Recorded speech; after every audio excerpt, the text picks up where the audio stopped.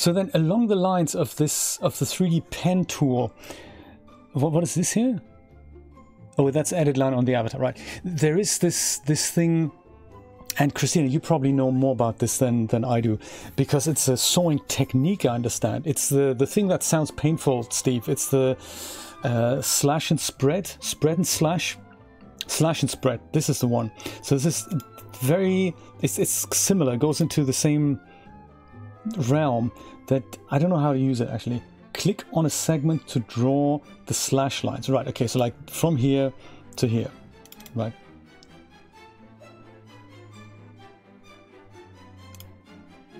So this this does that, it does the cutting, but it also then inserts fabric somehow.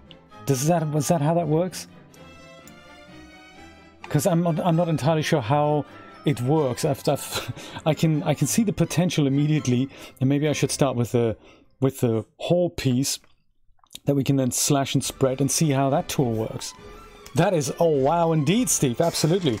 And this is how they make really interesting shapes very quickly. So I think in real life, what you do, say you had a really simple skirt and you wanted to make it a bit more interesting, you take scissors and you cut a line into the skirt anywhere, or into the shirt, and then you physically take other material and then you sew it into what you've just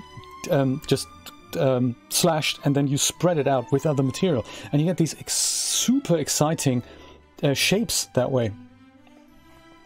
To add fullness, okay. I can see this as a super exciting creativity tool. Single click at the line at the top. Let me just go get rid of this here. And then we just go and make another square underneath here. Like one that is, you know, whole as such. And we just go pop that on here. We do that. Excellent. It's a hack and slash tool. What's it called again? Slash and spread. There we go. So single click at the top.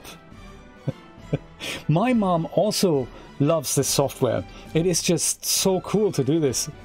Single click the line at the top, then single click the bottom line, then select the side you want to rotate and rotate it outside. Okay, I'll just do this somewhere here, here, and here. Then select the side, like either here or there. Okay, get you, yeah. And then you rotate it outside, like so. And click. Haha! Excellent! So we've just added a really odd piece of fabric there on the inside. Oh, great! Let me do some more. That is so cool. Slash and spread. So, right, that adds the fullness. God, this is an ideal skirt tool then. So from here to there, click, then you select that side and you just go like that. Boom! Fantastic!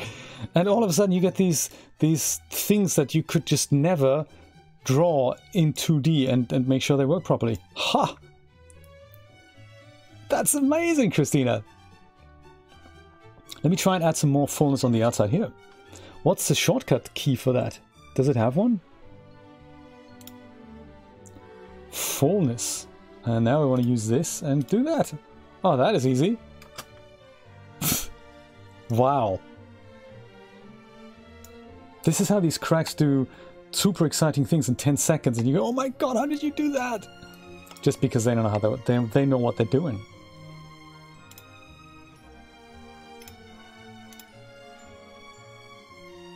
Can you also take stuff away like this? Is that yes? That no? Oh no, that's, I think I broke it. Ugh. That is not how you use that. You got things hanging off and stuff. No, let's not do that. That's uncool. So always then go and put it on the outside. But I suppose I can use it the other way around. Not that I would see, you know, not that I would want that, but if I do that, and now I do that, and then I do that, I can do that. Yes, I see. I mean, that, I understand that doesn't make that much sense, but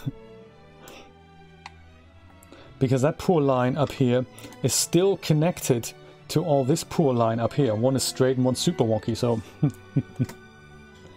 ah, that is how you add fullness to a skirt or to a cape. Very cool. Huh. A beautiful toy to play with. Slash and spread. Then select that. Then you, well, then you select that. Then you do that. Fullness be here.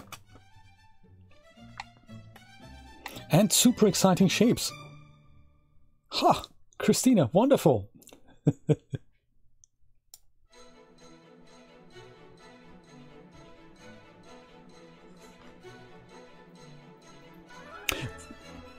Let's try that next. Take fullness away.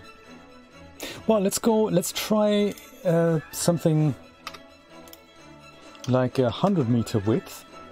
So that'd be very full.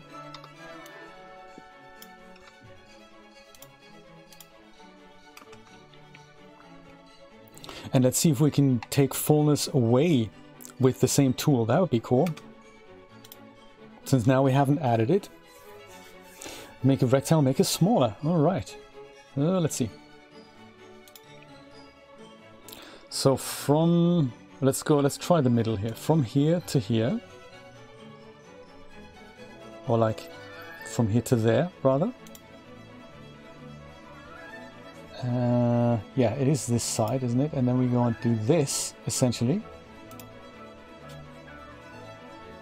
Oh yeah, there's this thing at the bottom here. I suppose you can always cut that off, or how do you deal with that? I'm not sure if that's actually how you do it, so... Let me try again. That was... I'm not sure if that was correct yet. Usually you'd also not take quite that much away, I would imagine. Can you extend the line as well? Is that possible? From here to there? No, it has to hit the bottom line, I guess. And then we take this and we do that. Yeah, I see, I see. So if I do it less dramatic, then there's no overlapping lines.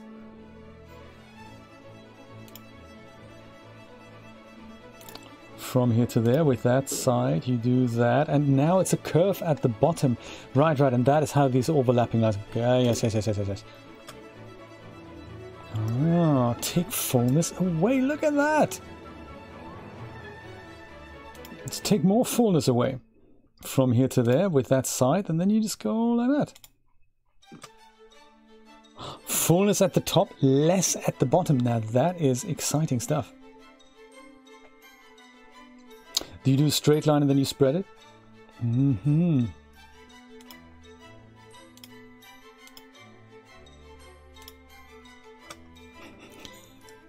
Totally having fun with this, Christina. Very nice. This was actually a really cool Christmas present. I was thinking a little bit like what you said, what you did. You said, "Hey, do you know what? I'm gonna go and invest into this." It's just, if you're having fun with a toy, great. That's, you know, that's just nice. Look at that, fullness at the top and less at the bottom. I find that fascinating. Fascinating stuff.